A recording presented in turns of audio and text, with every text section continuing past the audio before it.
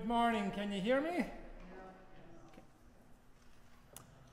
First of all, welcome to our in-person service. It's good to see folks here, and with that, just a reminder of the various COVID-19 protocols that we as a congregation have decided to continue to follow, to which is the social distancing, if you wish to have any time of fellowship after the service, if you can take it outside to have a time of conversation, to keep wearing your masks during the whole service, and you can sing, but you have to keep the mask on, and just be an ongoing awareness that we're nowhere near out of the woods in this one.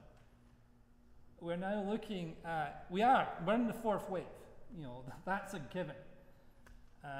The numbers of cases have been increasing, and despite the efforts of the provincial government to hide the number of cases, it looks like we could be looking at a very difficult weekend. So we need to remember that even those of us who have been fully vaccinated, we can still, and then we've heard of a fair number of cases, particularly in the United States, of people who have been fully vaccinated and yet have been infected by COVID-19. And whereas it may not have much of an impact on them, it will have an impact on the people around us. One of the ongoing years ago, I read a history book. No, it was a science fiction book. It was called The History of the Third Millennium. And the idea, the conceit of the book was it was written to talk about the history of the world between 2000 and 3000, obviously science fiction. One of the things they talked about was a series of plagues and how certain countries did better than others. And said one of the countries that did the best was the United States, because it was believed that the United States of the 21st century would be wise and capable and whatever of dealing with plagues. So what happened?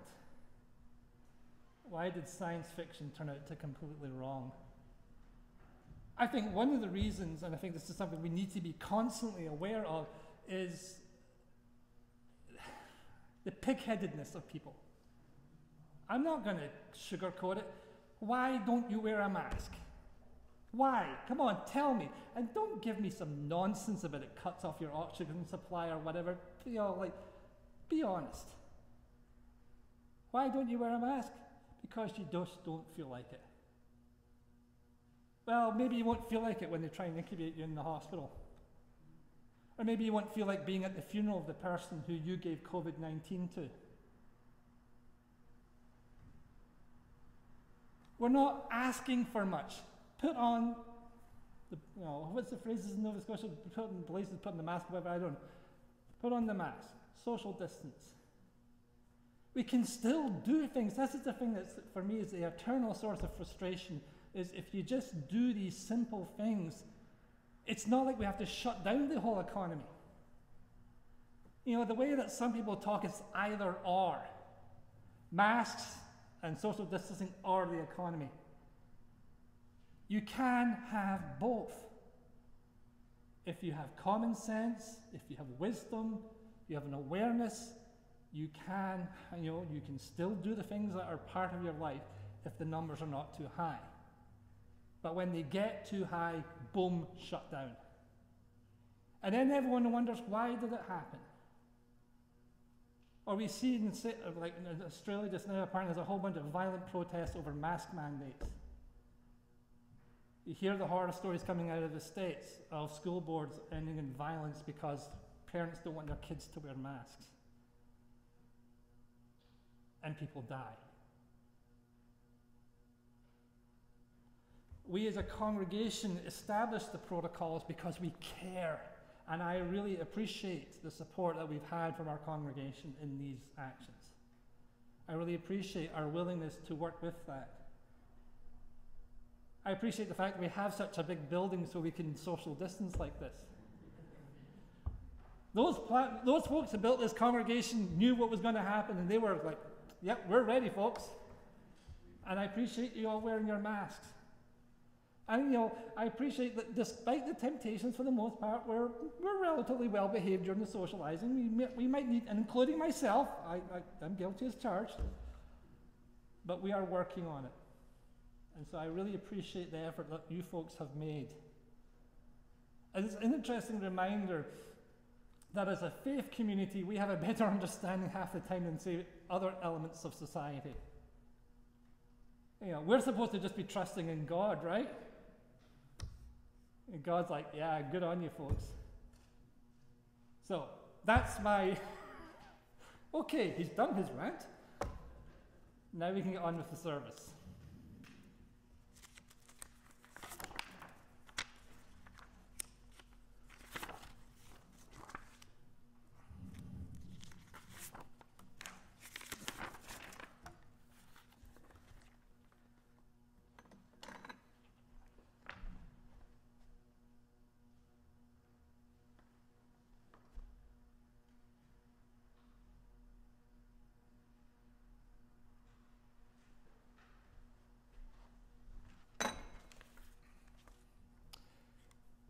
If they're to be people of God, Christians have to first become a people.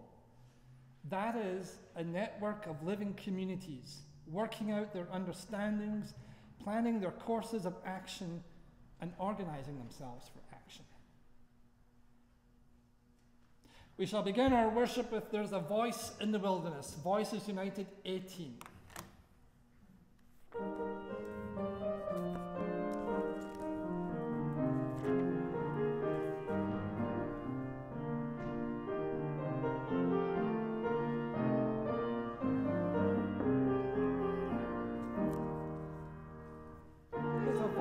In the wilderness crying, a call from ways untrod, prepare in the desert a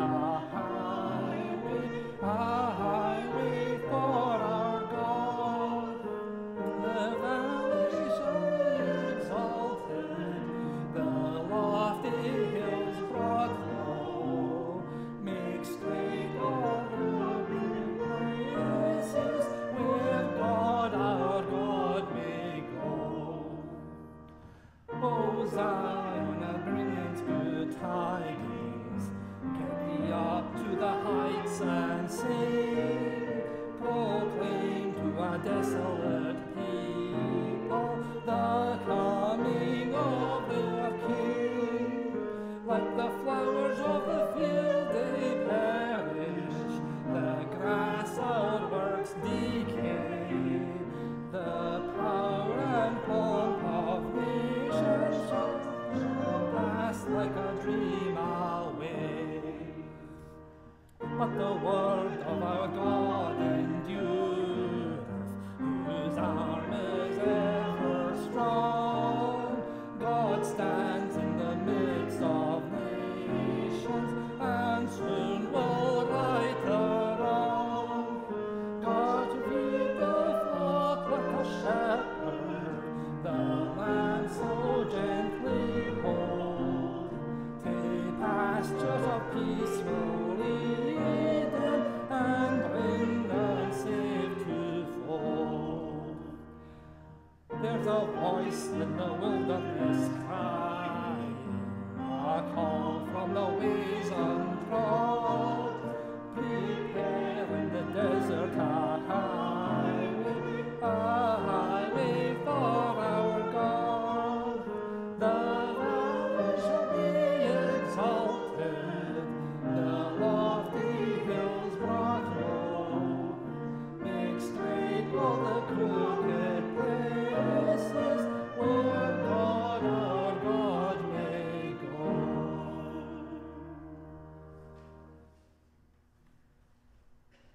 Let us approach God in prayer. We gather in prayer before God. Today we hold in our prayers the people of Afghanistan, people fearful for their future, people who have been abandoned. God, may we be their voice in the world. And may we offer what care and support we can to your people in need.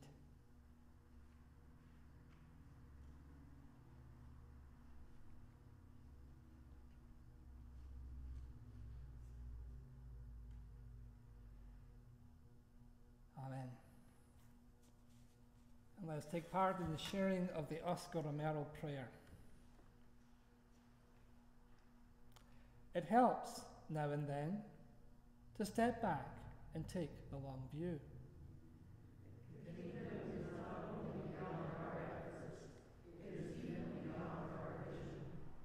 We accomplish in our lifetime only a fraction of the magnificent enterprise that is God's work.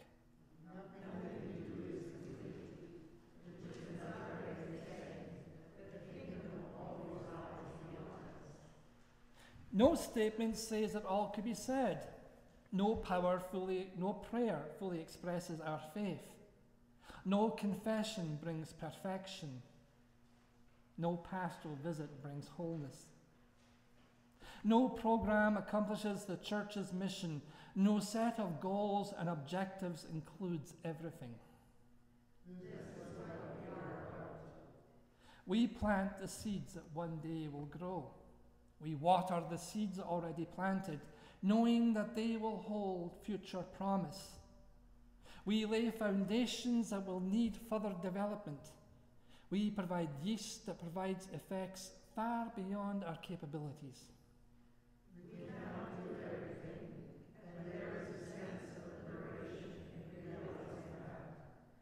This enables us to do something and to do it well.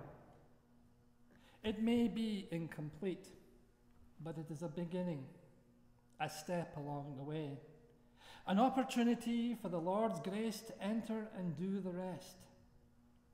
We may never see the end results, but that is the difference between the master builder and the worker. We are workers, not master builders, ministers, not messiahs. We are prophets of a future, not our own.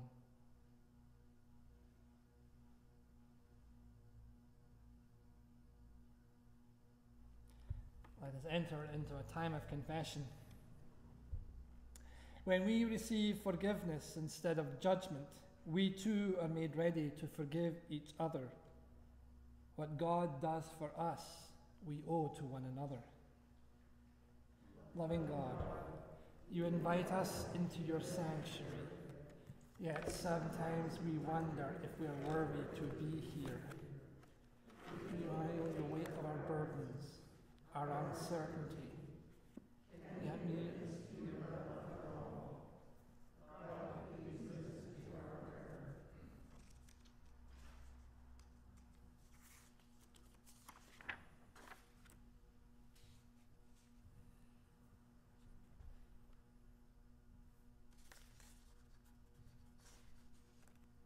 God have mercy. God have mercy. In silence, we open our hearts to God. We are touched with grace. We are loved. Let us give thanks with prayer. Our Father, who art in heaven, hallowed be thy name. Thy kingdom come. Thy will be done on earth as it is in heaven. Give us this day our daily bread, and forgive us our trespasses, as we forgive those who trespass against us. And lead us not into temptation, but deliver us from evil. For thine is the kingdom, the power, and the glory, forever and ever. Amen.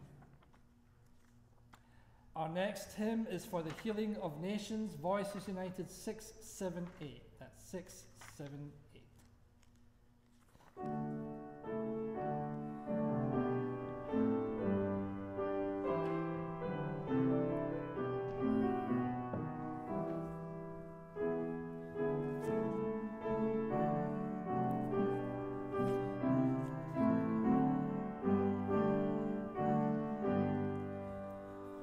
For the healing of the nations, God we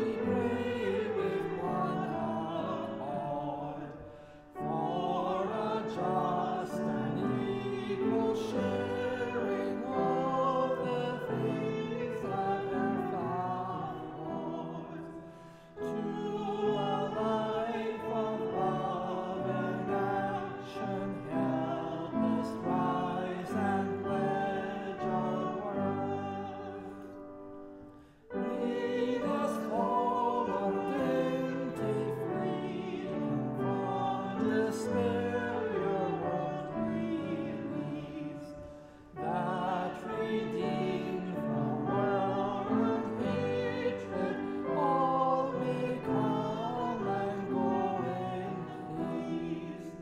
Show us how through care and goodness fear will die and hope increase. All that kills abundant living, let it from the earth be banned. Pride of status, race, or schooling, dogmas that obscure your plan. In our common quest for justice, may we have a life's brief span. You Creator God, have written your great name unto mankind. All are growing in your likeness, bring the life of Christ to mind. That by our response and service, earth's destiny may find.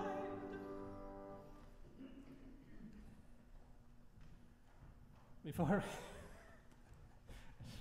I was at the start of the service, someone was asking me about the reading, and I was joking that maybe I should make it as an arbitrary rule that since it's a reading from the Book of Prophets, it should be read by the Scottish minister, so put the right amount of Calvinist doom and gloom and scaring the bejesus out of people. A reading from the book of Isaiah, and I'll try and stop living up to Scottish stereotypes. A reading from the book of Isaiah. A voice cries out, "In the wilderness prepare the way of the Lord, make straight in the desert a highway for our God. Every valley shall be lifted up, and every mountain and hill be made low. The uneven ground shall become level, the rough places a plain. Then the glory of the Lord shall be revealed, and all people shall see it together, for the mouth of the Lord has spoken." A voice says, "Cry out." And I said, "What shall I cry?" All people are grass. Their constancy is like the flower of the field. The grass withers, the flower fades, where the breath of the Lord blows upon it. Surely the people are grass. The grass withers, the flower fades, but the word of our God shall stand forever. The word of God for the people of God. Thanks be to God.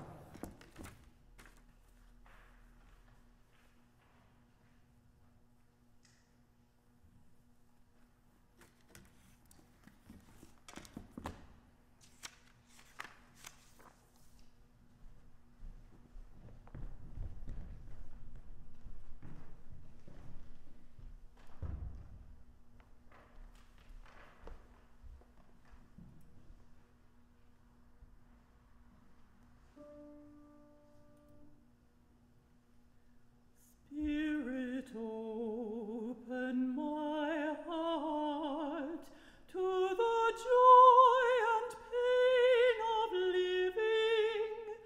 As you love, may I love in receiving and in giving. Spirit, open my heart.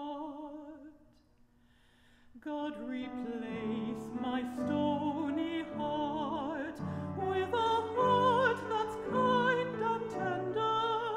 All my coldness and fear, to your grace I now surrender. Spirit, open my heart to the joy and pain of living. As you love me, I love in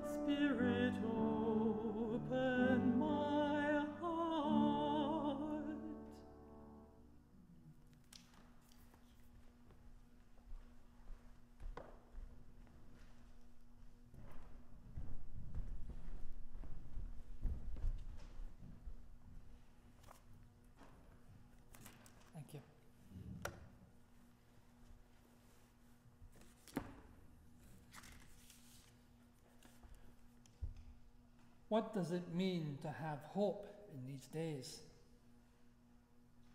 The crisis in Afghanistan, a massive earthquake in Haiti, the reality of a fourth wave of COVID-19, wildfires throughout North America, the consequences of climate change around the globe, growing desperation as a result of growing income inequality. The list is endless. And once more, the question is, what does it mean to have hope? One thing I've reflected on is, what does it mean? What do we mean by hope? And I think that may be part of our challenge. In the conversation I had this week, we were talking about hope and expectations. I was reflecting on, as I've mentioned in the past, the difference between reading Greek mythology as a kid and Greek mythology as an adult. One of the more safer differences is the legend of Pandora's box. When you hear it as a kid, this idea of hope remains in the box, so hope still stays with us and all this kind of stuff, and everything's great. Then as an adult, you realize it's a box of evils. Or it's a vase of evils. It's actually a vase, not a box. But anyway, it's a vase filled with evils, and hope's one of these evils. It's like, what? Why did no one tell me that as a kid? And then some people have realized that what that means, it's not so much hope, but it's expectations. And I think this is part of the challenge that we have, is what we think is hope is actually our expectations of what's going to happen.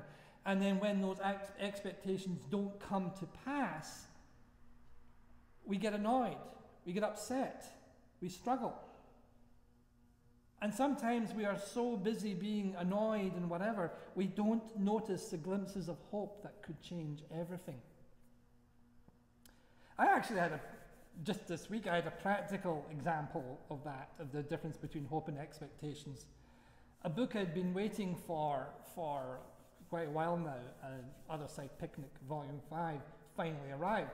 And I had been really eager for one of the stories because I'd heard some previews and the like from people. And I had very high expectations of this particular story.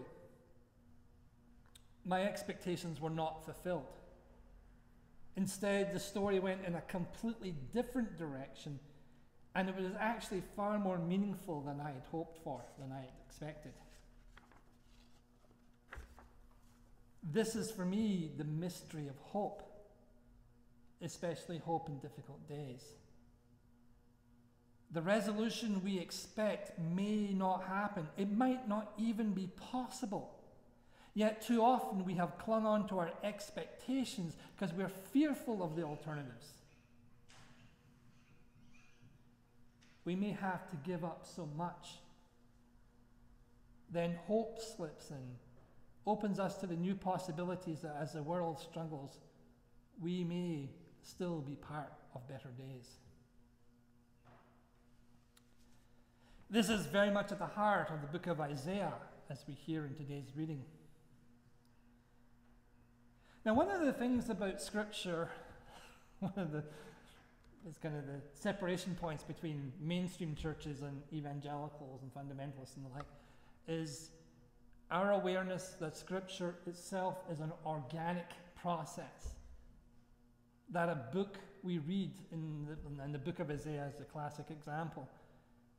Isaiah as a prophet existed in the 8th century BCE, but much of the book was also written considerably later.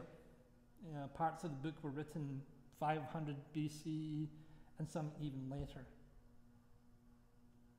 It is still called the book of Isaiah, and I think traditionally many people still think it's all the work of Isaiah himself. But what we actually have is the original work then being reinterpreted during the context that they were living in. So, Isaiah himself was a prophet active in the kingdom of Judah in the 8th century BCE.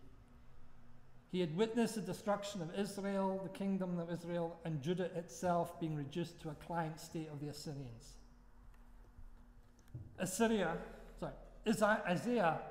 had been called by God to be the word of God who would challenge the rulers of Judah over their failure to uphold the covenant between God and the community of Israel.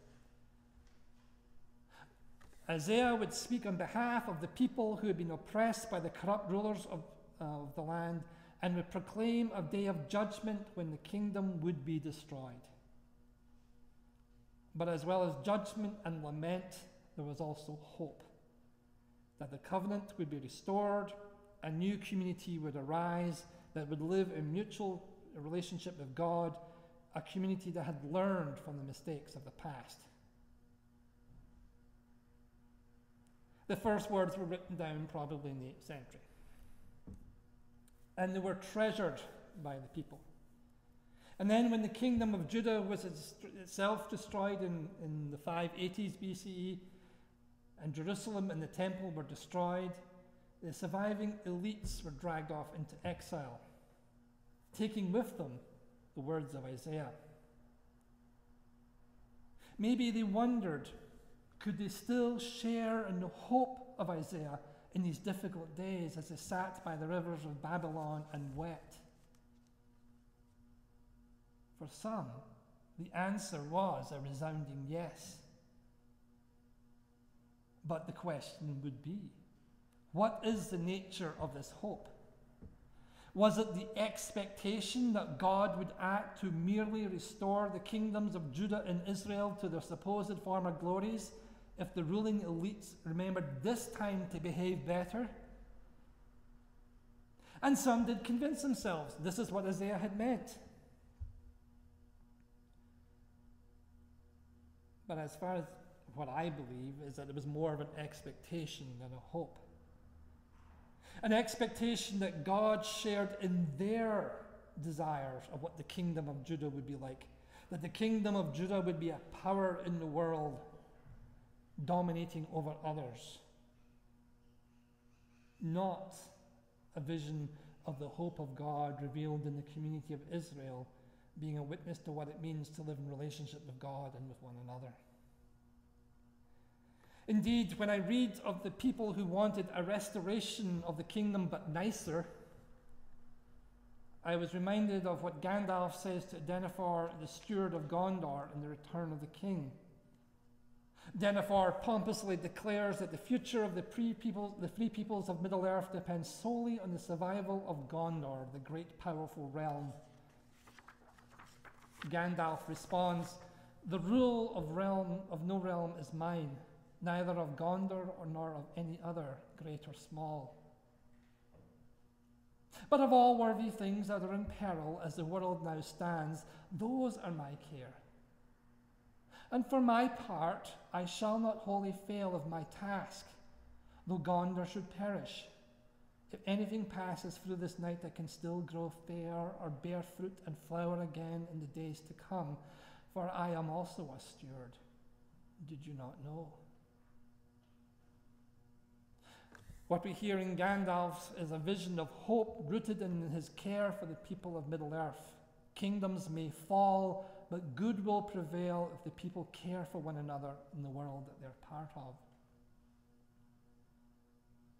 This is a vision of hope that the exiles in Babylon will struggle with, as they struggle with the trauma that their kingdom has fallen.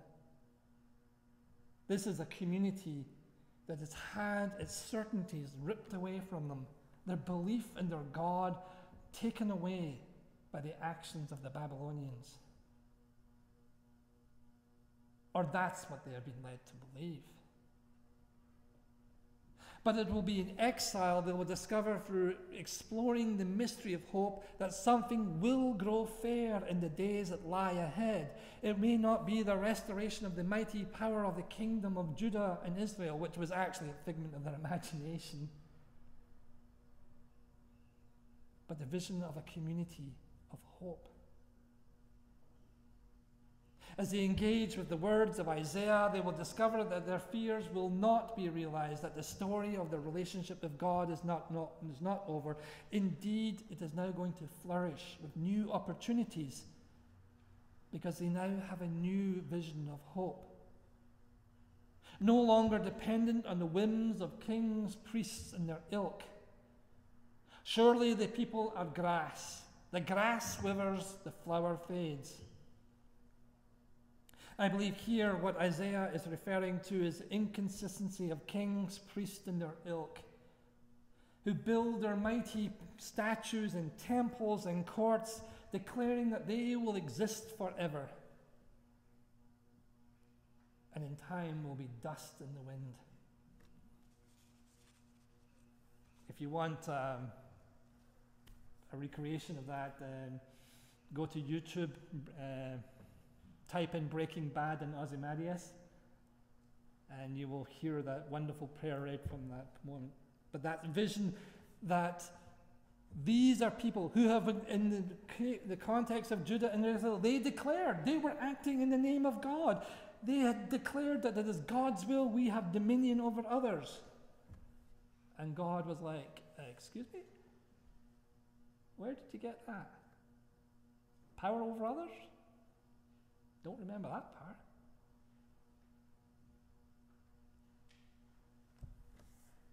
The writers of today's passage, the Deutero-Isaiah, we sometimes refer to them, the later writers, what they hoped to accomplish was to speak to a people who are struggling with the questions such as, what happens now? What does it mean to have hope as we face the uncertainty of exile? Can we continue to have hope that we are the beloved of God? We are the people who are being punished. We fail to live up to the hope of God. The thing that needs to be stressed is not the whole population of Judah in exile, it's the elites. So, let's give a modern example. Say Canada decides to invade and conquer the United States.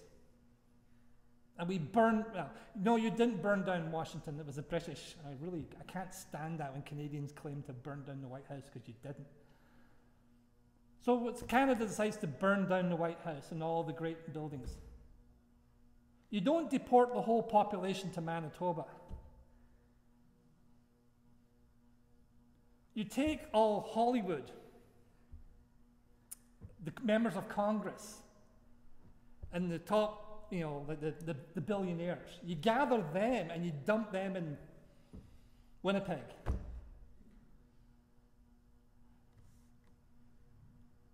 That's what happened. The vast bulk of the US population, the vast bulk of the population of Judah remained in Judah. The elites were the ones who were in exile. So they're the population. They're the ones who made the decisions. They're the ones who ruled the land. And so there is an awareness that they are the ones who destroyed the relationship between God and the covenant. And in the Babylonian exile, they real the folly of their mistake, of their judgment. They change. In the exile, hope begins with a people who are fully aware of why they face the present struggles. The elites in Babylon, no, they did this. They were the ones who put their faith in other things. And the rest of the people suffered because of their actions. And so when they try to restore a vision of hope, they first have to come to terms of their own complicitness. And it is hope that we can change. We can let go of our expectations of what we hope for. We can let go of our desire to get back to normal and embrace a vision of how God's hope in the world God's hope in us may change the world. And in doing so, we will see glimpses of hope, not so much as the dramatic actions of God from on high, or the hope that technology or a new way of life will fix all our problems. And it is certainly not the hope that we too often place in politicians, business leaders, or celebrities who offer us a plan that will fix everything if we follow them. No, it is hope for the people around us, willing to do something to make the world a better place, actions that will be a living witness to the wonder of God's hope amongst us. And that we can be that sign of hope ourselves. The little things that we do to make a difference, the care and compassion we show for one another, the willingness to reach out to the lost and broken of this world and say, what can we do for you? It is the hope that people are willing to care for one another, whatever the circumstances. It is the hope that people will ignore the barriers that separate us from one another and reach out to those in need. What can we do? I'd like to close with a quote. I discovered it 20 years ago. And I've used it quite a few times, and I'm sure I've used it here. On the surface, the fact that the quote continues to be relevant may seem somewhat pessimistic. But I disagree. For me, it is a reminder of the continuity of hope. That yes, the world will always struggle, yet there will always be people who will embrace hope and do what they can to make their hope a living reality in this world.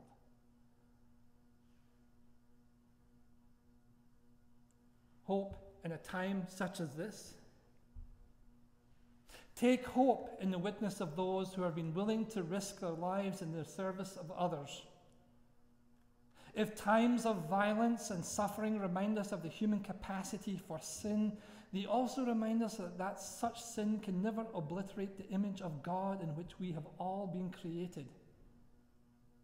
We have seen such reminders in the actions of the firefighters and rescue workers in New York and Washington, and as I would add, our healthcare workers in the face of COVID-19.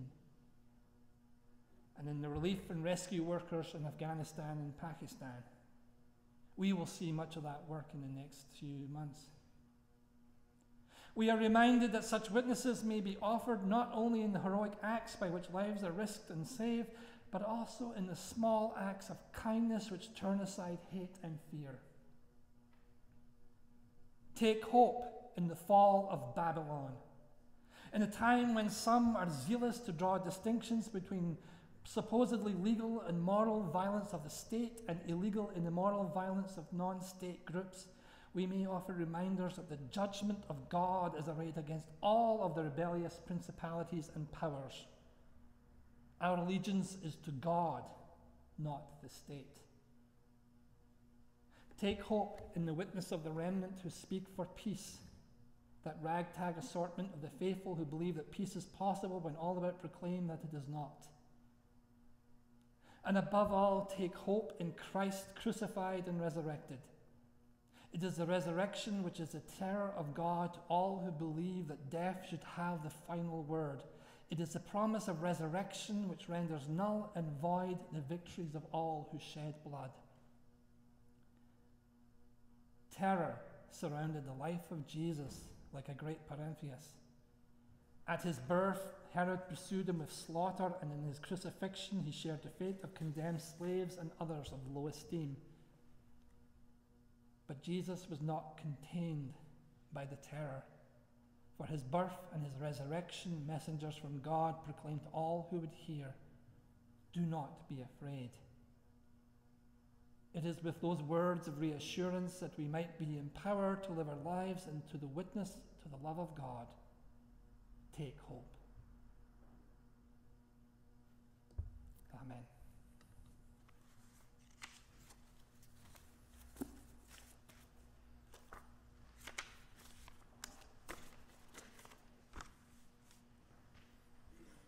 At this time of our service, a reminder that we do not take an offering during the service. We have an offering plate at the back, and as a reminder, we give our thanks to all those who offer their gifts of time, talent, and treasure to be part of the continuing witness of Strathearn United Church to our hope in the kingdom of God. Let us approach God in prayer. For thus says the Lord, that when you call upon me and come and pray to me, I will hear you. God, we thank you for all good things, for life and love, for health and food, for work and home, for nature's beauty and comfort, for human skills and laughter, for memory and hope, for our connections with one another. And in silence we bring our prayers of thanksgiving to you, O God.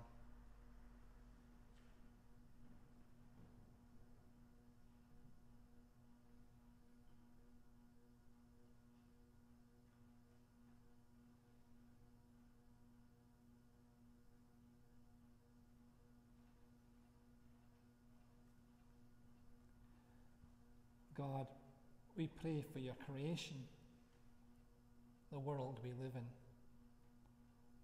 We pray for the people of Afghanistan, the people of Haiti, for those in North America struggling with forest fires, for people around the globe in the fourth wave of COVID-19, for all who suffer in conflicts, internal or war. We pray for all who endure oppression of the many forms that we create.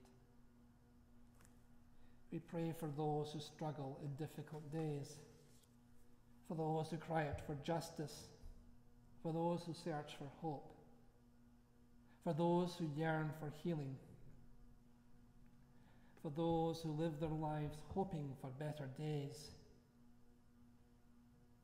God, the world that we have shaped fails to be the world that you hoped for from us. Yet you continue to have faith that we will be your witness to your love for all. So God, we pray that you will renew us and fill us with your justice, your strength, and your compassion. And in doing so, we will be the people who reach out to the lost of this world and say, you are not alone. Let it begin with prayer. As God, we come to you with the prayers of our hearts.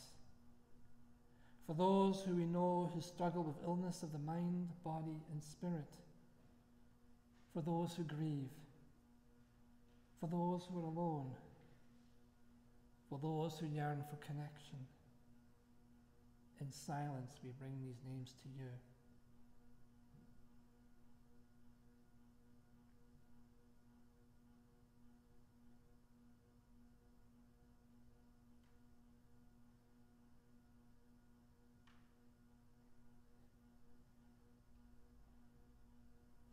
Amen. Our closing hymn is Arise, Your Light Is Come, Voices United 79.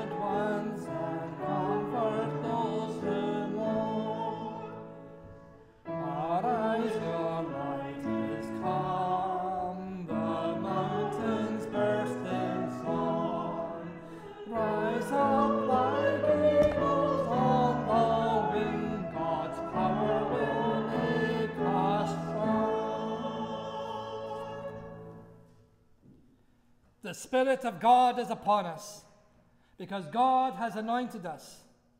God send us as a herald of joy to the humble, to bind up the wounded of heart, to proclaim release to the captives, liberation to the imprisoned.